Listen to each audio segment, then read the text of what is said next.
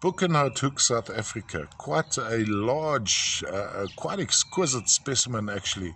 Lovely form. We have typically to this deposit the spirit quartz. We have a central quartz crystal, as you see here, surrounded by the smaller ones. Then when we tilt it over, we have the color is usually concentrated around the edges of the specimen. Now in this case, what's rather interesting, that over there seems to be some relatively young hematite included in the quartz. And the color you see gets propagated right through the specimen. Now the matrix itself is at an angle like this. So you could have it lying like this, going around like that. Or you could have it going across like this.